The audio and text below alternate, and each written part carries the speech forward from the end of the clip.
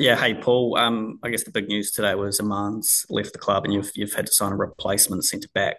So can you sort of tell us what you can about what's transpired for her to have to leave after 2 weeks? Yeah, I can do my best for you guys. Apologies if the internet's a bit in and out. We're having to sort of hop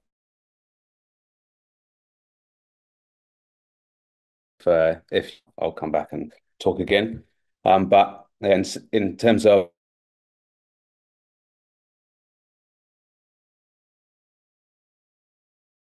we got her to New Zealand, and unfortunately, just some personal things and things that are tough in terms of for her. So meant that she's kind of had to go back to her native Canada, which is a real shame, obviously. So yeah, didn't quite work out how we wanted it to, but I'd say both parties, Amain and the club, worked very hard to find a really good solution for everyone. So they that's enabled us to have a very small window to bring in Olivia Kelly today. So that's from a squad point of view. Obviously, it's a bit disappointing to lose a centre back, but we've been able to replace one with that announcement this morning. So we managed to get that done in time for the window, which is good.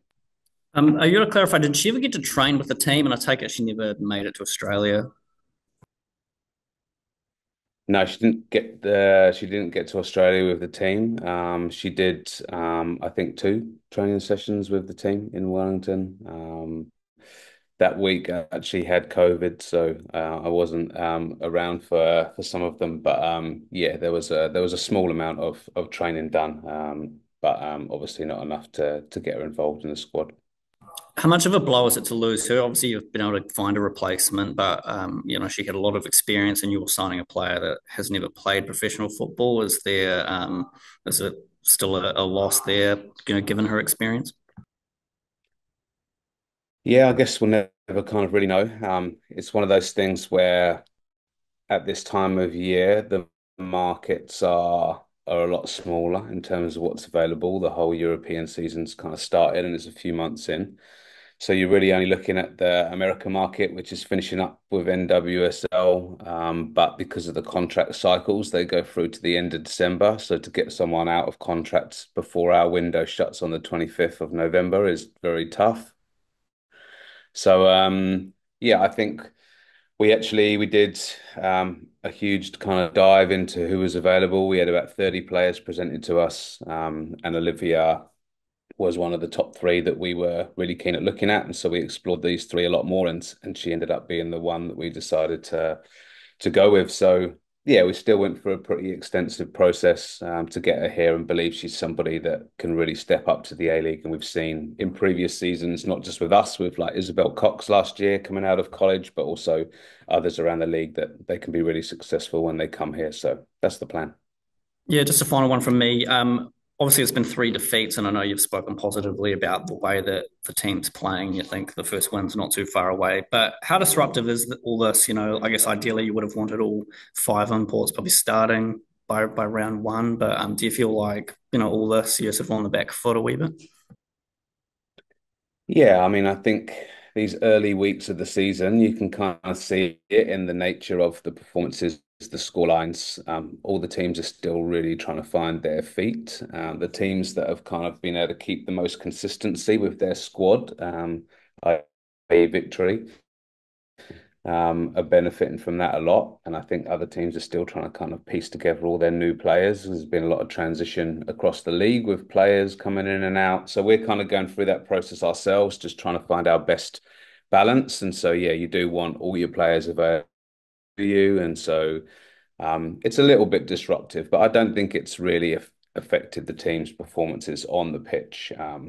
So yeah, it's definitely not any reason why we're performing how we are. That's purely down to kind of us and the players on the pitch. Kind of extra visa player has really had a huge impact on performances to date. But without a doubt, having someone else come in next week will be a big boost for us as well. Cool, thank you. No worries. I'll jump in. G'day, Paul. Play from Newstock ZB. I'm going to be a bit of a pain. Your first answer to Phil's Okay. question about what transpired, I let your internet cut out for a large part of that. Do you mind just, I know you can't say, like you say, you can't say heaps, but do you mind just Oh, reiterating what you said there in that first answer?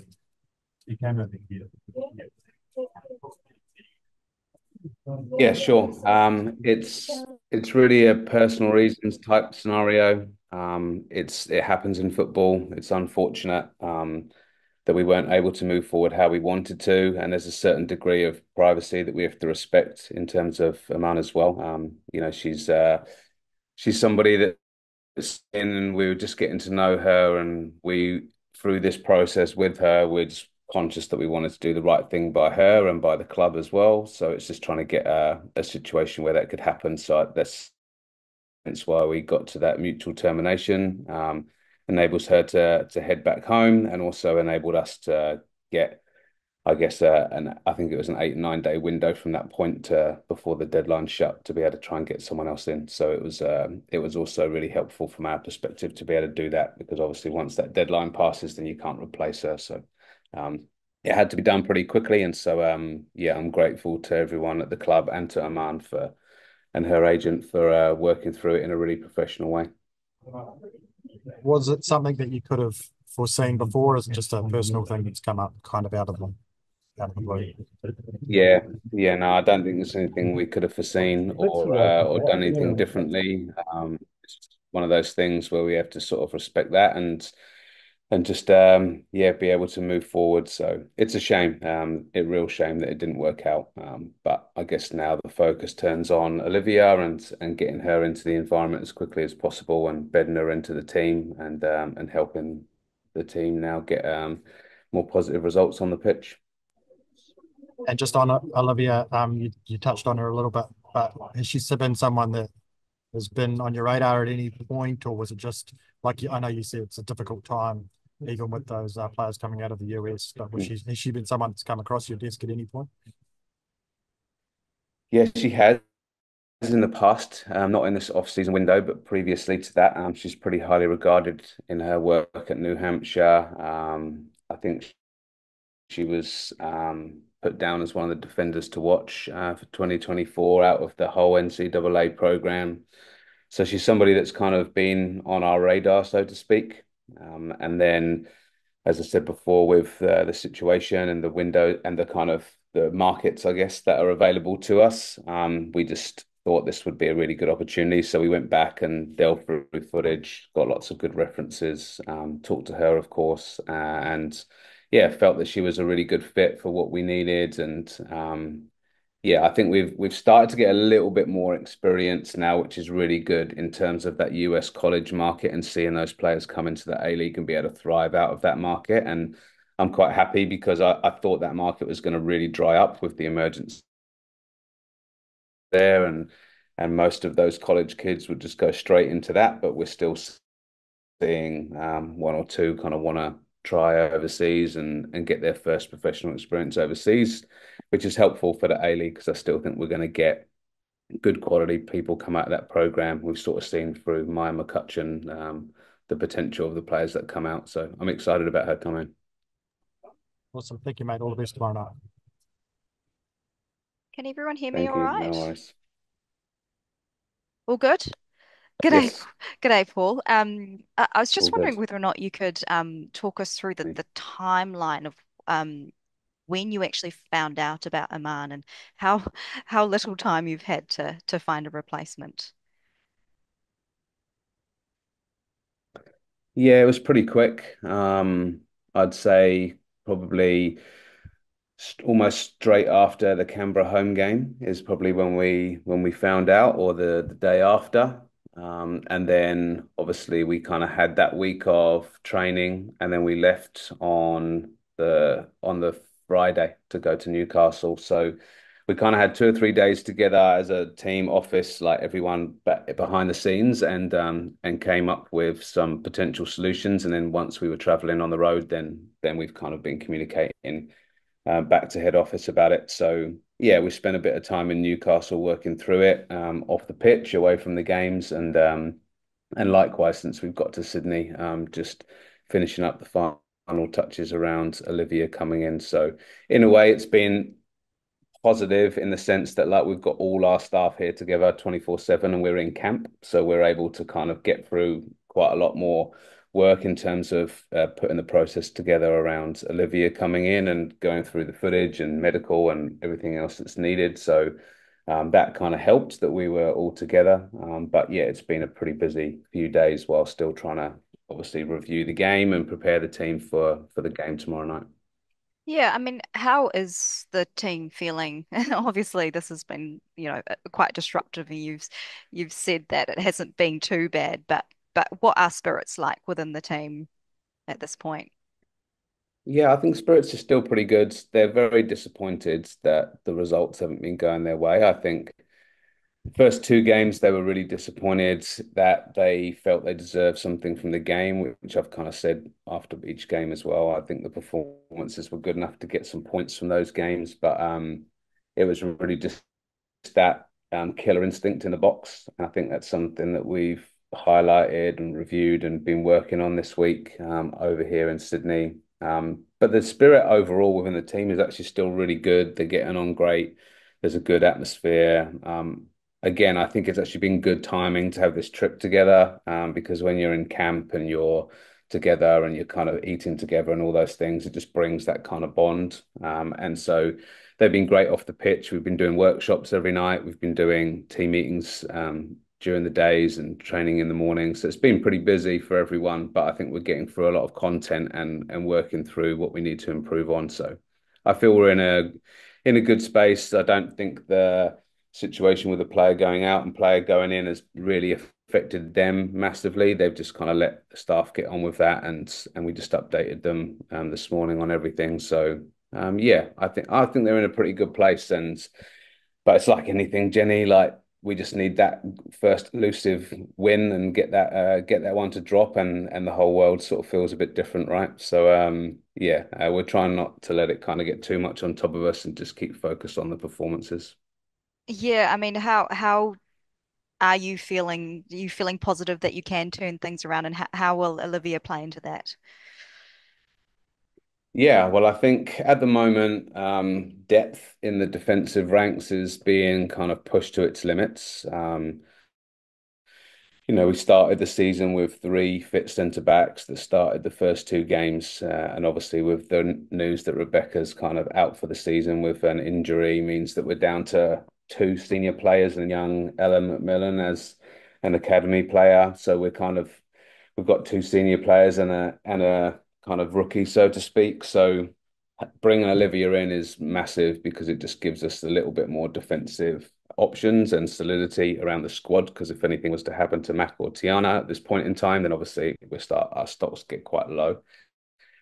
We've seen Maya play at centre back and do very well in the time she's played there, but she's primarily been brought in to play in midfield. So if you move Maya back, it then affects the midfield dynamic. So bringing Olivia in is key just for squad depth and helping keep that kind of healthy competition for players in that centre back spots. And I think it will give the team a real big boost. And yeah, from the profile of her, she's very athletic and very strong, quick, good in the air. And I think like the league needs defenders like that because it can be quite transitional. And so you need defenders to be in that mold. So yeah, we're excited that she's coming in. I think it will add a lot of value to the team.